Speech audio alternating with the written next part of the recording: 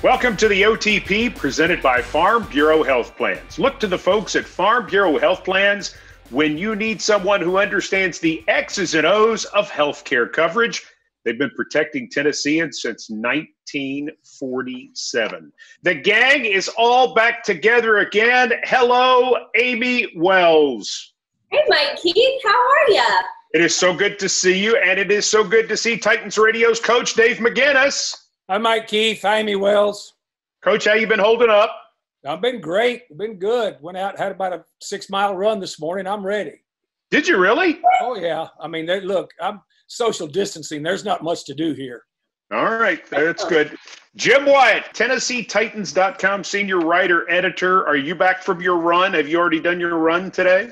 I did a run yesterday, so I may have a run scheduled for tomorrow at some point, but hope everyone's doing well. It's good to see everybody. Mike, are you running? Me? Yeah. I don't run. No, I can't run. I'm not able to run anymore unless someone's chasing me. Then I can get away. Ride a bike. That's how I train. I ride a bike. Yep. Let me ask you, Jim White, a question, because at TennesseeTitans.com today you released the Tuesday mailbag. And I read every mailbag. I read everything you do. You know that. I'm your biggest fan. My question, though, about the mailbag is the most popular question you're getting right now about Jadeveon Clowney, or is it about the backup quarterbacks, or is it about something else, as it seems you get questions about Clowney and the backup quarterback in every mailbag?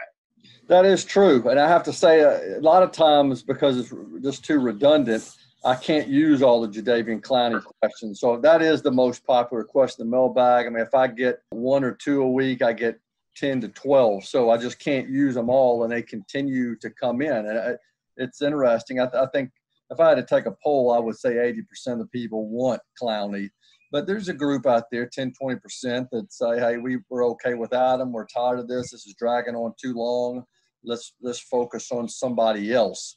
But until he finds a home, that question is going to continue to come. I'm certainly prepared for that, and I'll be curious to see what he does. I mean, it's a two-way street with him. It's not as simple as just going out and signing him. He's got to want to be there. We saw what happened with him in Cleveland. Not that that's done yet, but he's made it pretty clear that it's not necessarily what he wants to do. So I think there's a good fit in Tennessee. I think the Titans feel like there's a good fit with Clowney, but it's got to make sense for your team and for your salary.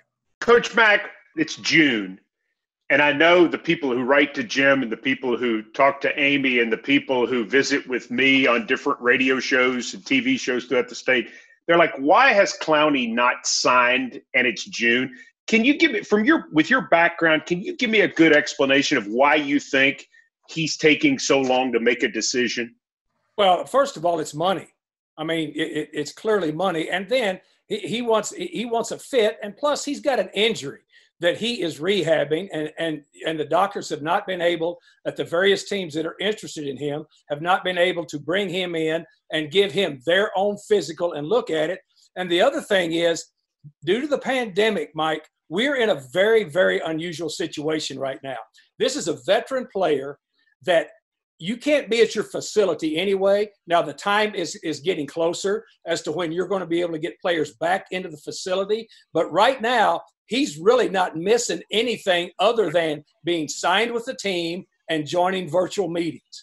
And so he's in a very unusual situation. But if the number one aspect of all of it is money, I think coinciding with fit and plus with a physical by a team physician that's able to give it to him. So you think this could drag on into next month? It absolutely could. And to me, say you talk about Jadeveon Clowney coming to the Titans.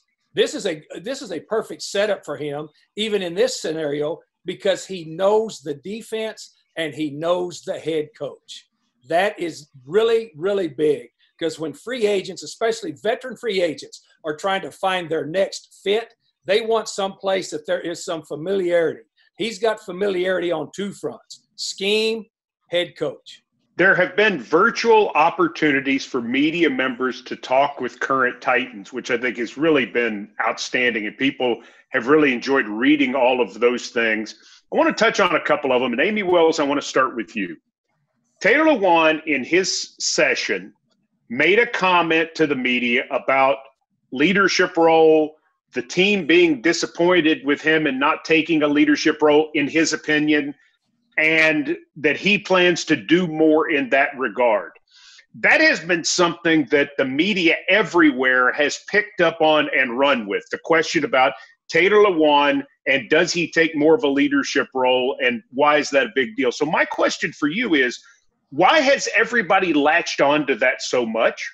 I think that it's because what we've all been waiting for is for Taylor Lewan to grow up and really take on that leadership position. As a left tackle, traditionally, that's a leadership role. That's a guy that's a solid part of the foundation of any football team, and especially the offense. With Taylor, we've seen a lot of different phases of his growth. We saw him come in as a kid, kind of the goofy, funny Taylor that you never really knew what he was going to say, great for a soundbite. Then we kind of saw Taylor as a dad and what that has looked like, and he grew up a little bit. And then we had the setback with the suspension. So I think now everybody's waiting to see what is Taylor going to look like as this guy who's being paid a lot of money. He knows the system. He knows what he needs to do. Can he put all those pieces together and really step into that role that he's very capable of doing? I mean, he's a guy that a lot of people look to and respect, and he has the personality for it. And frankly, he's got the play to kind of back up the things that he's saying. It's just, can he put all those pieces together? And so many people in Nashville, in the media, love Taylor Lewan. He is a big part of this football team. Is he able to translate that to the leadership and the adulthood that he kind of needs to have right now? And I think that's why everybody is rallying behind him. Everyone wants him to be a Titan for a long time and to take the next step in his growth with this team. Coach Mack, what's your take on that? He's one of the best left tackles in the league. I mean, without a doubt. He is so physically gifted, and he was coming out. I remember vetting Taylor when he was coming out. His physical gifts, as far as a left tackle in the National Football League, are exactly what you want. And plus, I mean, he went through a maturation process, as we all do, but especially players do. And you've seen that. You've been with him the whole time that he's been here. You and Amie have, and Jim. You've seen him go through those maturation steps. Amie did a very nice job of delineating those. Taylor Lewan is one of the best left tackles in the National Football League. And I think last year's suspension really woke him up to the fact that he's got a great chance. The Titans have already shown their faith in him by the contract that they awarded him with. And he earned that contract because he is that type of player. But once an organization rewards you with that type of contract, you have an obligation as a player to not only live up to the contract money-wise, but also it encompasses a much more. How many times have you guys heard me say it's much more to being a professional than just getting paid?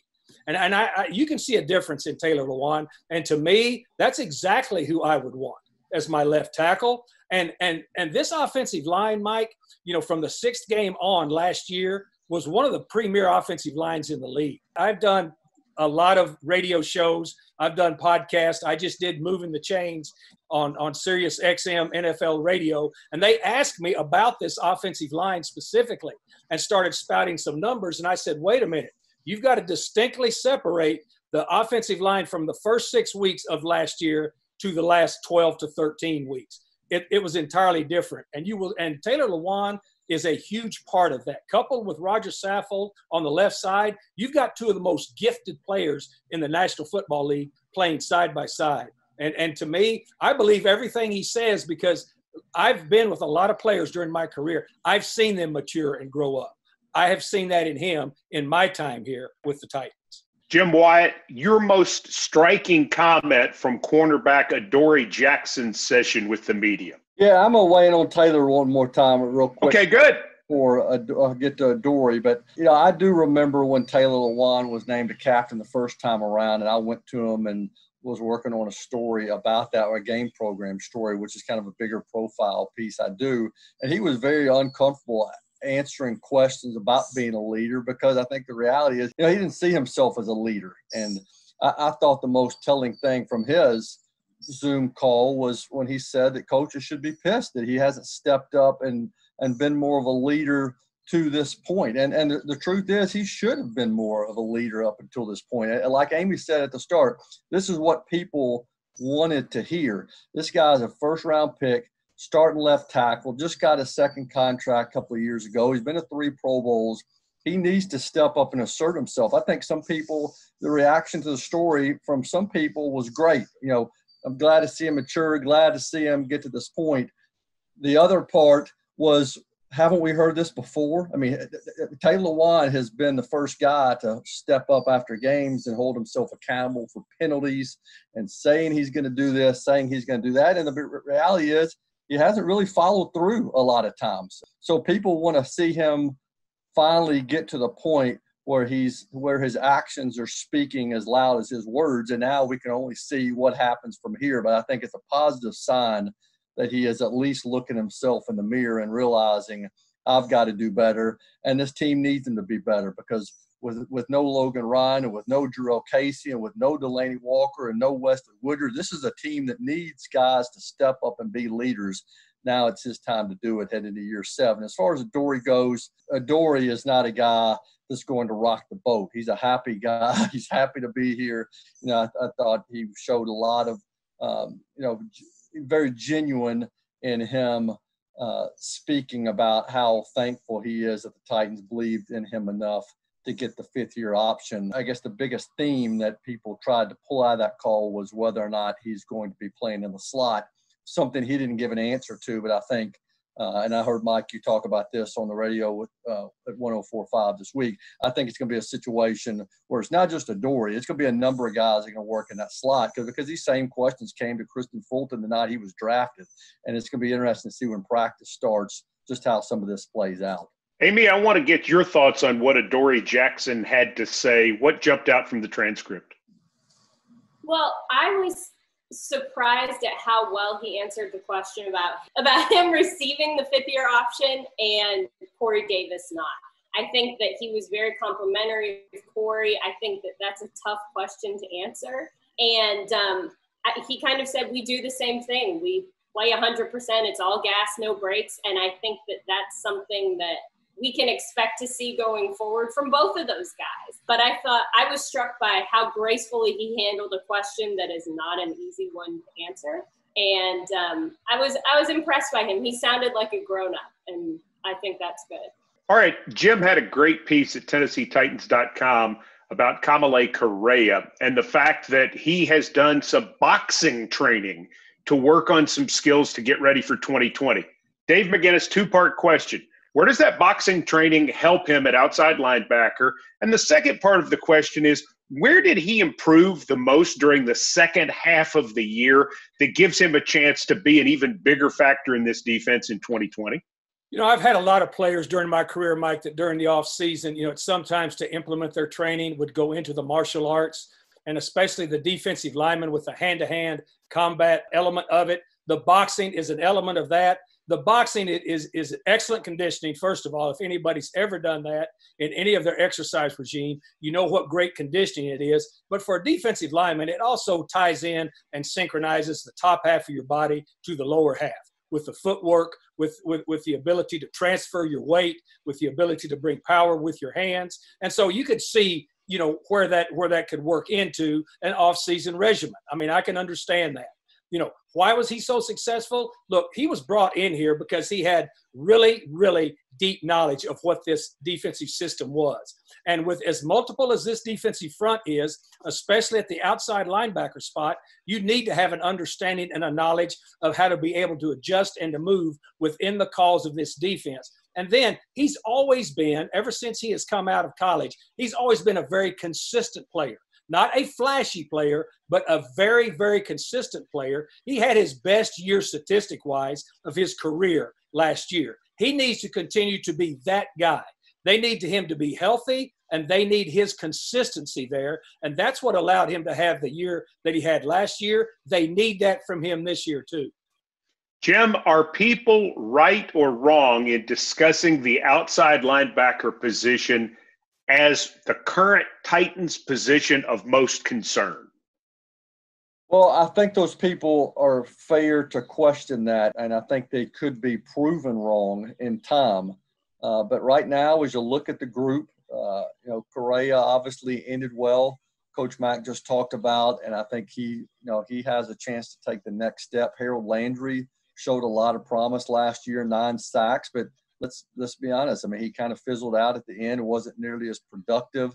He's got another step in gear. He needs to hit. The team's banking on a guy like Vic Beasley, signed from the Falcons, who's had some really good years, but really need him to have a resurgence in his career himself. And behind that, guys with potential, whether it's Roberson, whether it's DeAndre Walker, who's kind of a forgotten man at this point. This team has some potential and has a chance to be good there, but I think it's fair to question because a lot of those guys do arrive with some added question marks, and they're going to have to prove it, for this team to be really successful. But I also think that there are other positions, especially on the defensive side of the ball, that deserve to be looked at as well. I think that you can always use more people in the secondary. You can always use more depth there.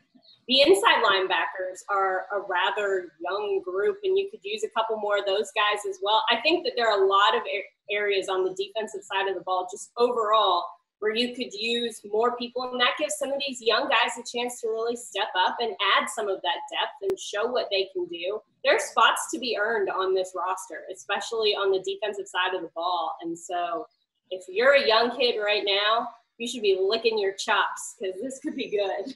What do you think, Coach? Well, I think early on, because of what we are experiencing throughout the league, your young players now, they're going to be behind the 8 ball a little bit because this is very valuable time, boots on the ground, that they are missing right now. And we're talking about young draftees or young free agents that are a part of your club right now but have never, ever even been to your facility. This is the time of year. All of you guys have been involved in this long enough to know, as a coach, this is the time that I really value because you're going to change your roster 27 to 32% of the time every year in the National Football League just because of the way it's set up now with the salary cap and free agency. But you're trying to form the nucleus and be able to blend a team every year. This is an important time for that. So young players, we talk about all the time about how far Rashaan Evans was behind because he missed training camp or he missed OTAs, or how far Nate Davis was behind because he missed OTAs and he missed, training camp. Well, all of these rookies are missing everything right now. They haven't missed training camp yet, but they've missed these OTAs in this offseason. So I think we need to temper a little bit as far as, saying, well, a rookie is going to step in and do this immediately. That's not the way it works in the National Football League. Now, every roster and every team is in the same situation. So those coaching staffs and those organizations that are the most innovative and have done the best job with their virtual meetings and being able to coalesce everybody together, they're the ones that are going to be ahead of the curve when everybody comes back together with boots on the ground. Owners had a meeting last week about rules, and there were some new rules adopted. The bigger stories came from rules that were not adopted, things that were thrown out there. The one was with the lack of success of the onside kick in the last 2 years. It was proposed that you would have a chance to go for it on 4th and 15 from your own 25. If you picked up the first down, you would keep the football. That was tabled. I'm going to give all three of you a crack, but Jim Wyatt, you get to go first. Did you like the idea of the 4th and 15, make it, take it, in place of the onside kick? And do you think it has life at some point in 2021 or beyond? Well, I'm torn on whether I like this rule or not because while from a fan perspective, sure, it's exciting. You're going to keep fans engaged to the very end knowing there's a possibility that, you could convert a couple of 4th and 15s, keep getting the ball back, make a great comeback, and people will be talking about it on Monday. But from a more of a purist standpoint, I'd hate to see a team that has outperformed the other team the entire game and then all of a sudden lose at the end because of just a flurry of events that really, changed the way 55 or 57 minutes were played up until that point. So I personally, even though the onside kick is such a low percentage play, almost hate to see it replaced with a more gimmicky way to end the game. With all that said, I think at some point it's going to be replaced, and maybe that's an alternative to take it away. It seems a little game show-esque, doesn't it? Like, I've been watching all of these game shows because I have some free time, and they're all reboots of old game shows, but like with one little thing changed. Like, I've been watching Deal or No Deal, and now you can negotiate with the banker one time, and that creates high drama one time. Like, this seems kind of like negotiating with the banker to me. Like, you get high drama at a pivotal moment, but that's kind of it. Then it just dies right back off. So I can see why, as a fan, that would be kind of exciting, and you can use your one lifeline if you need to, but like overall, it doesn't fit in with the rest of the game. So I say that the Tennessee Titans find a magical onside kick kicker. I don't care if he can make field goals. If he can do onside kicks, like, that's really all I want. And he's our guy, and we just onside kick our way to the Super Bowl. That's where I'm at right now. You got to follow that, Coach. That's why I miss Amie Wells so much. She wants a roster spot for an onside kicker, dude. And a game show. She doesn't want it to be Deal or No Deal. And that is beautiful. Look, I don't hate it. I don't like it in its form. I don't think they've talked about it enough. Time to run, time down. I mean, that's number one. I mean, that's huge to me. All right. The other thing that to me is very, very important is they've tried to set some parameters when you can use it, when you cannot use it. This thing really had no chance ever to get to the table, Mike, for one simple reason, because they knee-jerked and got froggy so quick on that pass interference thing last year. This competition committee now, they're not jumping on top of anything. This will be tabled. This will be talked through. It hasn't been talked about enough. They need to bring Amie to the competition committee meetings, at the owners' meetings, to talk about Deal or No Deal. I'm there anyway. I'm happy to contribute. Happy to. I think bottom line, Coach, is it has to be a time down. There's no way it can be an untimed down, because that's way too much of an unfair advantage to the team with the ball. Oh, absolutely. Peter King had something in his column. It was exactly what I thought. You're down 2-3 seconds to go, complete a 60-yard pass on an untimed down, and then you kick a field goal and win the game. Yeah, I mean, you just can't do that. It has to be a time down. When they first started it out, Mike, it was an untimed down, like an extra point. Right. So they've got – this thing was tabled for all the reasons that we've talked about, and they'll talk about it again. I mean, this is an alliance thing. If this thing ever passes, I mean, it'll be in a different form. All right. So I want to ask about the Sky Judge thing.